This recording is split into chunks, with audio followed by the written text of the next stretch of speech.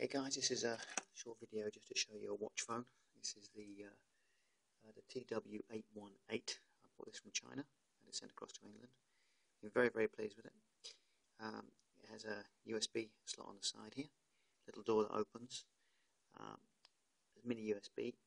You get in the kit you get a charger, which is the wall charger here. Comes with this European plug. It's a mini USB or micro USB, I'm not too sure which one it is, it's very small. And you get a spare battery in the kit as well. Very nicely packaged, lovely box. I've come away working abroad now, so I haven't got the box with me, but it's absolutely beautiful. Very nice watch, very good quality.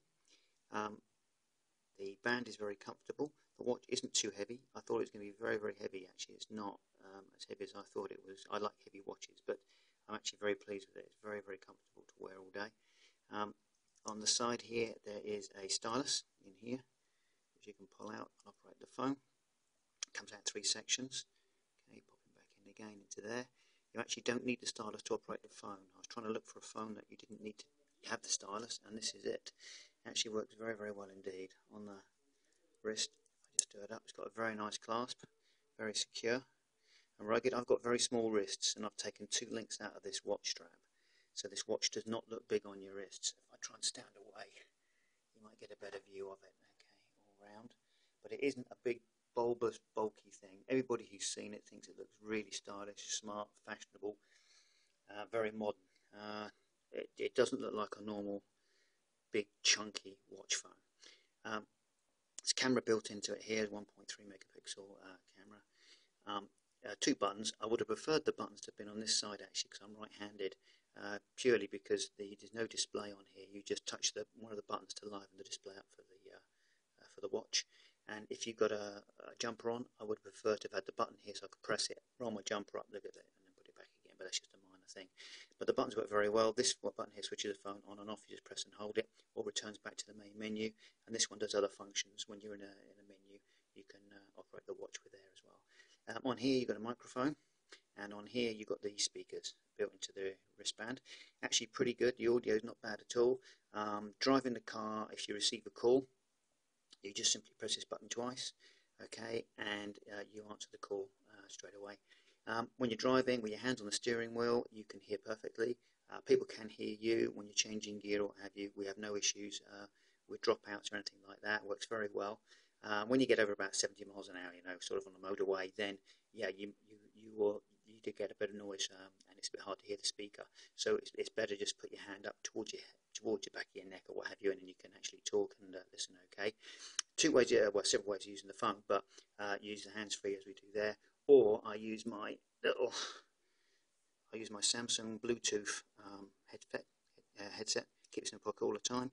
I leave it switched off, and what I do is when I switch it on like this, if somebody calls me and I want to have a bit of privacy, I just switch that on and instantly the phone's connected. Now the Bluetooth on this phone is absolutely brilliant. Anything I've connected to it connects instantly, like it just connected then within about 2 or 3 seconds. There's no messing around, it just connects up. If somebody calls you and you're talking to them on the phone like this, hands-free, if you want a bit of privacy, I just switch this on and it automatically changes across, and it's just virtually instant. It's actually very good. Very impressed with it indeed. The other thing I use as well is I got my little BT, was it 3030, my Jabra Bluetooth stereo headphone adapter here. So I plug my headphones into this, and when I'm in the gym I listen to this here without any cables going to my pocket. This works perfectly as well. Again, Bluetooth again, just switch it on and it connects straight away. This one works all the functions except for the fast forward and the fast rewind. But the volume works. You can receive calls, just press the button and you talk on it. It all works seamlessly. You can pause your music and start it again on here, and just you can change tracks backwards and forwards. So everything seems to work on that except for the fast forward and fast rewind when you're inside when you're playing a track. Right, going back to the phone now. It's a bit hard for me to get in here because I'm sort of using my mobile phone to record this. But if you just press any of the buttons, the time comes on. Touch the screen, you go straight into the main menu. I'll bring it up just so you can probably see some of the clarity of the screen. The screen is very clear, it's beautiful. Now it can be hard for me to operate, but I I have no issues using this phone with the touchscreen. It's beautiful. It's one of the best ones that I've seen around. It's one of the largest ones as well. They say 1.5 inch, and some websites say 1.6 inch, but I think it's at 1.5 inch. You've got your phone book, you've got your messages. So if you want to go to your messages, you've got your inbox there. If you want to write a message, just touch the top of the screen. It's hard for me to operate like this, but normally it works very well indeed. I've got fat fingers and I've got no fingernails, so I find it quite good to operate. So if I go like, say, type something like hi there, okay, hi there, you can see that's gone in there, no problem at all. Okay, the screen, somehow it works very well with your fingers. Although everything's very close and tight together, it works very well indeed. So, like I say, I use my fingers for everything, for all the functions, text messages, typing phone numbers in, whatever, and I don't have an issue. Okay, you can clear those letter back if you want to. It's got predictive text on it. It's got normal text where you tap through, and also it's got handwriting recognition. So if you touch the screen, it changes the screen to a touch-sensitive screen as well. But I found you can only do one letter at a time, so it could be time-consuming. But if you're into that handwriting, that's good as well. Okay, we can go. You can then hit options, and you can either send it.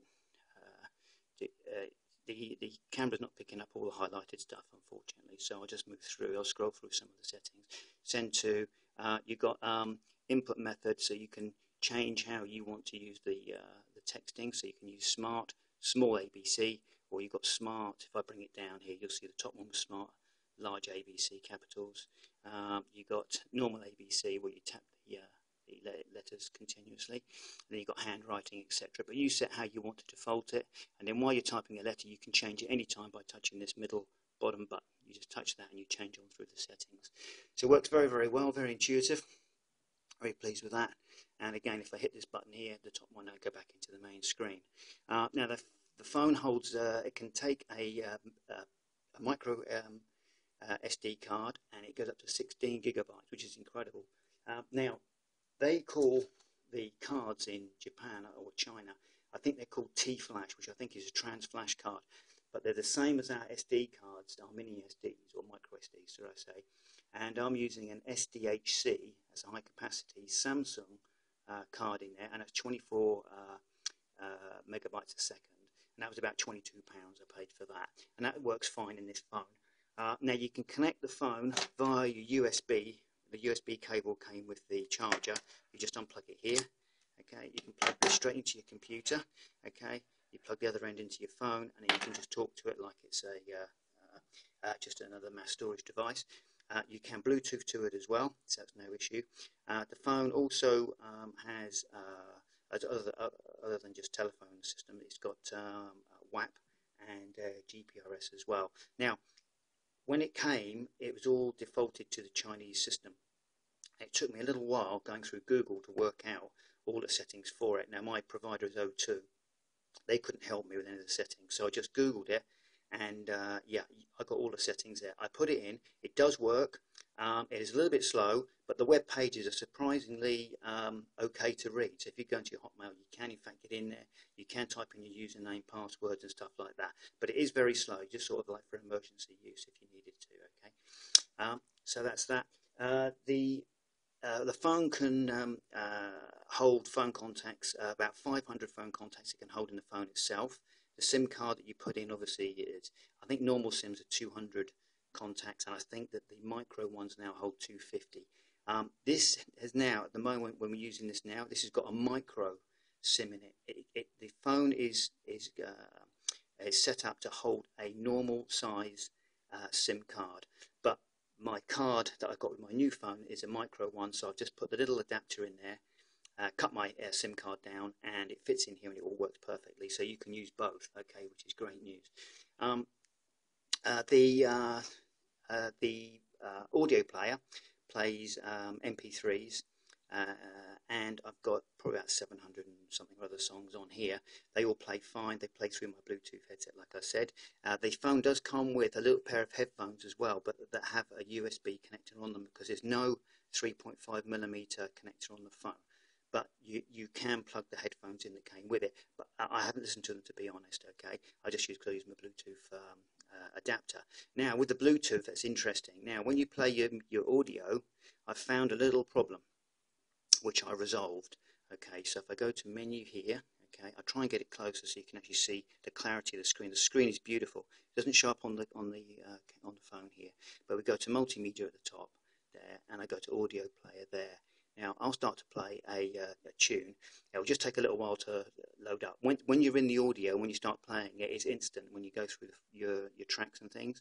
But when you first go into it the first time, it just takes a few seconds just to find the track and then just to start to play it.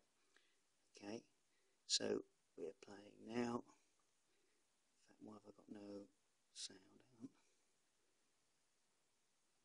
Oh, okay, I think it's I was logged onto my Bluetooth headset. Unfortunately, it's playing through my earpiece. That's what it's doing. If I switch this off, there we go. Instant.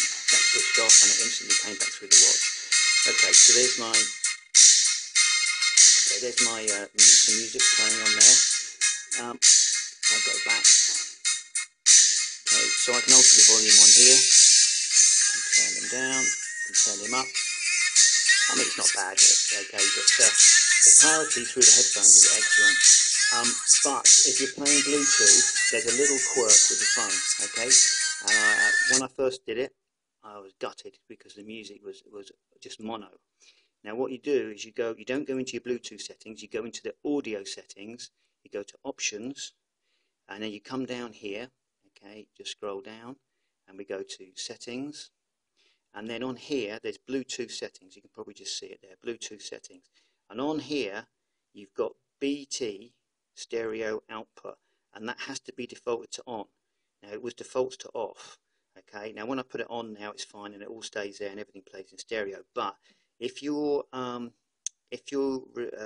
receiving a call now, say you're playing your music now through your Bluetooth, if somebody calls you, everything works. You press your button on your remote Bluetooth headset device, and then you just take the call. Now when you end the call, if you end it from your Bluetooth device, this will go back to mono because it tries to default back to your little Bluetooth earpiece and not to your stereo headphone system. So if you do end it on your Bluetooth little adapter here, then you'll have to go back into here and put it back to stereo. But if you end the call on the button here on the watch, it all stays a stereo. Just a little quirk, because I'll be messing with the watch and just found these things out. So there we go. So there's my little Bluetooth adapter there, my Jabra BT3030, which is an excellent piece of kit. About 3 years old now, works fantastically, and long battery life and everything there. The Samsung one here, my little Bluetooth thingy here, by the way, this is a Samsung Bluetooth headset, and this one lasts about 2 weeks in standby, and it's got something like about 11 hours of talk time or something. It's absolutely incredible, and because I switch it off, I just never charge it. Now all my devices here, they all use the same is it the micro USB or the mini USB? I can never remember which one this one is, but they all use this. So I just use one charger for everything, and it even charges up my the phone that I'm videoing this on as well. Okay, so there we go. So that's the audio. The audio is very, very good, and as you can see, I've got 718 songs on there. Yeah, something like that. Now, a little quirk as well. If you want to add songs into this now, I've done this. I've plugged it into the computer. I brought this up as a drive, and I've dropped my audio into this audio player, but I can't seem to find them. And what I've had to do is I've had to now just add music to my file on my computer, and then what I do is I wipe this and then put it back in again, and then it's all there. I don't know why, or it could be that I have to just put it into another playlist. I haven't worked that out yet, but anyway, everything's there and it all plays, and the sound quality is very, very good. Okay, you've also got video player on here. Okay, so there's a couple of videos on there. They were just took a couple of little test ones on there. Nothing brilliant, and they're not going to show up on here very well anyway, but it works okay. And there's your this is your video camera. Okay, so there's your video camera there. It's got loads of settings on it. You can alter the picture quality, the size of the picture. You can alter the exposure compensation. There's some color settings there as well. You can do some scene modes. There's all sorts of things on it, which is incredible for a phone like this. It really is amazing. And you can alter them on screen, or you can come back into the menu here, and then you can alter things in here. I'll just bring it up so you can see some of the writing if the camera will focus. white balance, effect settings, video settings. I mean, it's absolutely staggering. Like I say, the screen is very, very good on this. The menus are beautiful, full rich color on there. I mean, it really is just a credit to these people. And I think this is the iPad Nano, the iPod Nano screen that they used on this. I mean, I could be wrong, but that's what I've read somewhere. Okay. Images. Now, you've got images, you've got your pictures on here as well. Unfortunately, it doesn't show a little thumbnail on there. I don't know why. Maybe there's a setting that I haven't set up on there. But what we'll do, we'll just click one of those, and it will just says, do you want to view this? Yes, I do. Okay, there we go. And on here, it's pretty good. It's a picture of my dad on his steam train. Okay, and then what we do, we scroll through. Okay, so you can scroll through like you would do on your mobile phone or what have you. Okay, not very good pictures. Okay, these are just some of my model engines. Go back again here. Okay, there. Now we can turn the picture around if you want. You can press the button. You can come around to this way, so it's slightly larger. It's not bad. It's actually pretty good, to be honest, for a small phone like this. And then you can zoom in as well. So you can press the plus button. Okay, and press again. Okay. Oh, I went to the side. I just missed the plus button. I can't see properly. There we go. So you can do that, and then you can move around the picture as well if you want to. Okay, it does zoom in quite a bit. I'm not going to stay here for ages doing that though. Right, I'll just come back to the main screen again. The beginning. Okay, go back into the menu. Okay, what else we got on here? You got your phone book. Oh yeah, come out of that. I'll tell you what we'll do. We'll just go and make a phone call because that's what the phone's for. Okay, there's your phone there. It's got a lovely screen on there, and it's very good as well. Again, with your fingers. Okay. 6, 7, 8, 9, 0. Now I'm bent over I'm bent right over my bag here trying to film this, and you know you can see it's actually very easy to use with my big stumbly fingers. Obviously with the little stylus it's even easier. But I wanted something that I could use with just my fingers without anything else. There you go. So you can just see how good that is. There we are. Go back to the menu again. There's some options there. Menu. What else is in here? We've got organizer. Okay, so on there you've got a calculator. Okay, there's your calculator there. Okay.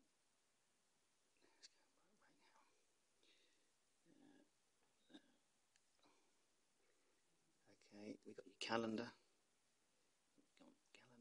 So there's your calendar. Okay, scroll through. You've got options there. You can put in notes and events and things like this. Okay, set up alarms. So you could use it just virtually like your PDA or your mobile. It's very good indeed. You've got alarms. You've got 5 alarms you can set up on this.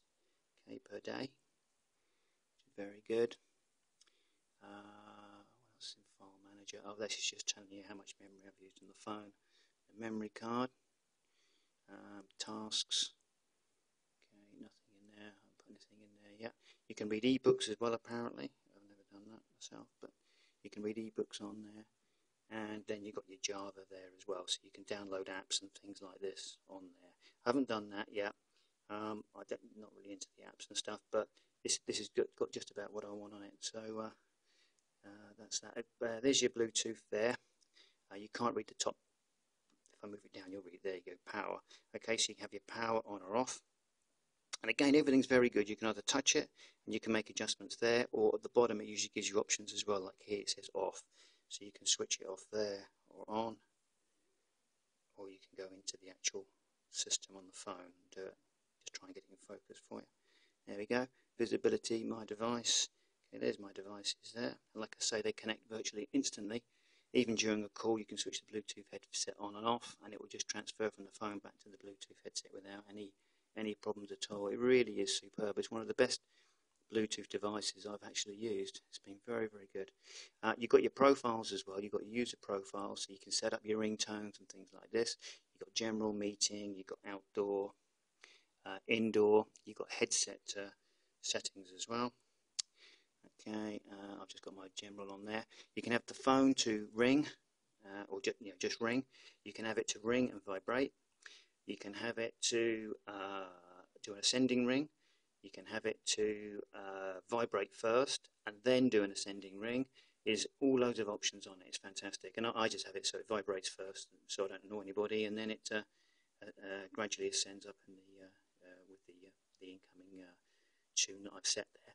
Now there's loads of preset ones in here. They're all just typical sort of these electronic sort of like ting ting ting sort of noises, but you can set anything you want on there. So I've got some of my songs on there to do the ring and the notification noises. One thing you can't change is the alarm. The messaging. If you get a message come in, you can't set anything else up on that. I haven't found a way of doing that. There's about 5 selections there of ones that they've preloaded, so I've just been using that, but that's not a big drama. So all in all, I mean, I'm very, very pleased with the watch. I mean, why would anybody buy one of these? Well, I have to have 2 watches. I have to have 2 phones when I come back to work. So I use the phone that I'm using at the moment, the HTC One S, and so that's my company one. And then when I have my personal chip in one of these, so I always carry a watch on my wrist. So I've got a watch and a phone, so I don't have to carry 2 phones around with me. Have I been impressed with it? Yes, I have been very impressed with it. I mean, it's very functional. The sound quality is pretty good. It's actually very good, to be honest. Hands-free, it's really good. If you drive along in your car and you get a call or what have you, then yeah, I mean, you can answer it, and you're not doing anybody any harm. You're driving along with your hands on the steering wheel and you're talking. I mean, you can't ask for any more than that. It comes with a stylus, which it doesn't say it in the adverts actually. And this phone is round about, I think about £80, something like that, including shipping. So, I mean, that's for what you get. It's just absolutely amazing. Battery life, they say about a day. They say about 3 days, 2 to 3 days, I think it is. I use it for about a day, and I use it a lot. And at the end of the day, I've probably got about 2 bars of battery life left. I just plug him in and just charge him up, and yeah, off we go again. My 12-volt charger for my HTC phones and my Bluetooth headphones and everything, they charge this as well, no problem at all. So yeah, so we're all good to go with all the accessories and everything as well. So it's a very functional watch. It really looks nice. It's very, very comfortable to wear. One thing I would have liked was, like I say, these buttons to have been on the other side, and I would have loved to have had the date on here as well. So when you first fire up the clock screen, there's a little box at the 3 o'clock number position here, and it looks like maybe they were going to put the date in there like a classic watch, but there's no date there, which is a shame. But you just touch it and you've got the date there anyway, as you can see, 21st of the 5th, 2012.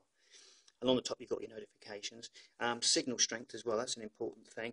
Now what I found is that this watch has got, it receives telephone calls and that in bad sort of blanked areas. My dad's house is a particularly bad area. All my HTC phones, including the One S now, they struggle at my father's house. I mean, they really do. This is about the same, maybe slightly better. I have received calls and texts where I'm sure that my HTCs wouldn't have, so it's very good. I've also read a report somewhere they said that if you take it off your wrist, that it actually the signal is slightly better. How true that is, I don't know, but with it on my wrist, I don't really have any issues. One thing that's a bit fiddly is the back. The back of the phone is a screw-on back. I'm not going to take it off, but there's not really much grip on these things. And what I found is if you get one of these rubber gloves, these little disposable, very thin ones, stick them on, it makes the job so much easier, it really does. But it's still a little bit fiddly. I think I probably got like a Friday afternoon one with a bit of a weird thread on it. But other than that, I mean, for all intents and purposes, only change the chip once a month and change it over, and I'm good to go. The battery I have never changed. It's the same battery that's in here, and it's getting better and better and better, the battery, as I've been using the phone. So like all batteries. So yeah, it's very good. Anyway, there we go. So that's just a little overview on the watch phone. Like I say, it's very functional. Text messaging is very good. Predictive text is good. We've got loads of storage for phone numbers. 500 phone numbers you can store in there. Plus you can get 200 or 250 onto your SIM as well. So that should see you through. Bluetooth is excellent. Sound quality is very good. I've played some 3GP videos on it from my previous phones and stuff, and that works fine. And yeah, it's good. you know, for what it is, it's quite a good sort of quality on there. Can you get on the internet? Yes, you can. It's a little bit slow, like I say, but yeah, I mean, it's what it is, you know. Okay, well, I hope that's given me a little insight into it all. Oh yeah, pictures. If you put pictures on it, photos onto here, you can use any of your photos. I'm using some 20 megapixel photos, and I downsize them to 1024 by 768, and the phone can take that. It can read them no problem. If you go any higher resolution than that, it can't read them sometimes. So I stick to 1024 by 768. But when you take a picture with the actual camera built in the phone itself, which is this one here just at the top, then the highest resolution you can go there is 1280 by 1040. You can also change your wallpapers, your screensavers, all that kind of stuff as well. But again, you have to have a low resolution on the phone. Anyway, okay, hope that just shows you sort of like the functionality of one of these watch phones. And yeah, there we go. Maybe you can get one. Cheers.